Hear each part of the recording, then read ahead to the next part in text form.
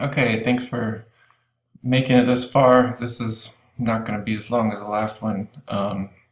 Just got to finish the poem with stanza 5. This is where everything comes together and we understand what it is that the speaker is wishing for. Again, we're picking up on that tone from stanza 4. He's building on that tone of imploration, sort of this wishing, wanting, this longing. You might even call it a wistful longing. He says, "Make me thy lyre, even as the forest is."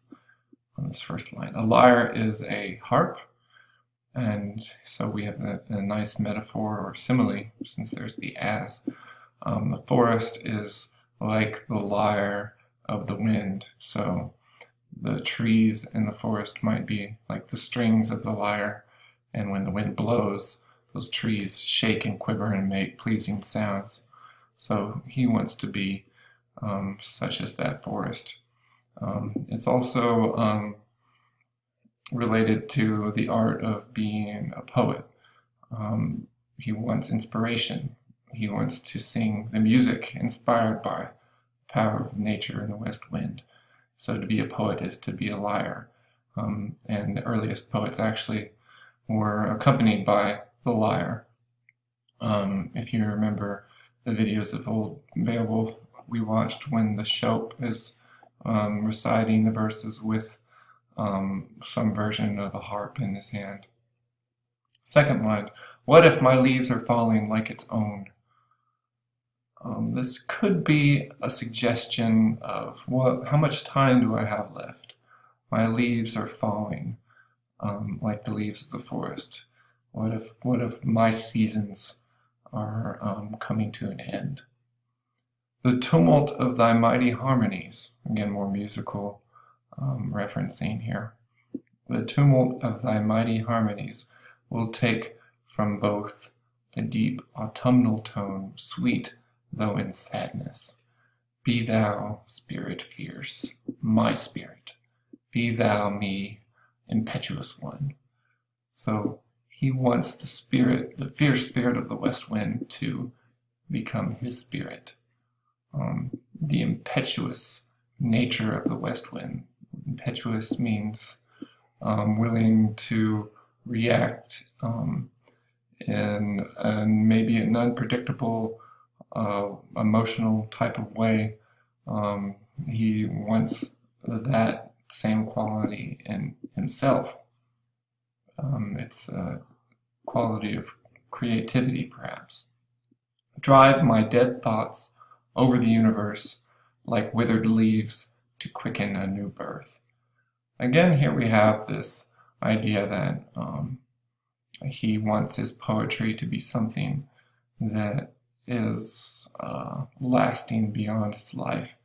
And the west wind has the power to preserve, to provide an opportunity for a new birth.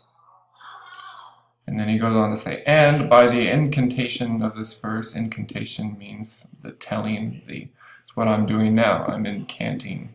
I am, in a sense, singing the verse. By the incantation of this verse, scatter as from an unextinguished hearth ashes and sparks, my words among mankind. Important to note that we have a new image here, that of fire, ashes, and sparks. We have had images of magic, we've had imagery of music, the cycles of nature, autumn, and now this idea of fire is introduced. And he wants his words to be like sparks, scattered from a hearth among mankind. Be through my lips to unawakened earth the trumpet of a prophecy. Okay, he's asking if he can be, with his poetry, a prophet. Again, the musical metaphor, a trumpet of prophecy. And this echoes back with references of the clarion of spring earlier, the deep autumnal tone, and something about, oh yeah, harmonies up here. And here's a great finishing section to the poem. O wind, if winter comes, can spring be far behind? So we have a rhetorical question here. And it's a question that raises some hope. It's not all about the death of winter. Winter is necessary, but spring is something that we always can count on to follow the death of winter. So is he suggesting that perhaps, humanity might be going through some sort of bleak period of time, and that some sort of rebirth is on the horizon? Might he be the prophet of some kind of rebirth? All of these things are indicative of this hope that it's not all about despair and death, even though those things do exist. Religion, question mark. There's nothing overtly religious about this poem. There are mythological allusions. Certainly there is this spiritual, almost paganistic mood in the poem about, his wanting to connect with some elemental force that's quite pagan. But there's nothing about religion per se. Also note that the tone picks up a little bit more with these exclamations, these sort of imperatives, these really direct requests, where he says, "Be through my lips to the unawakened earth the trumpet of a prophecy." This is an imperative. He's making clear what he wants, maybe demanding it.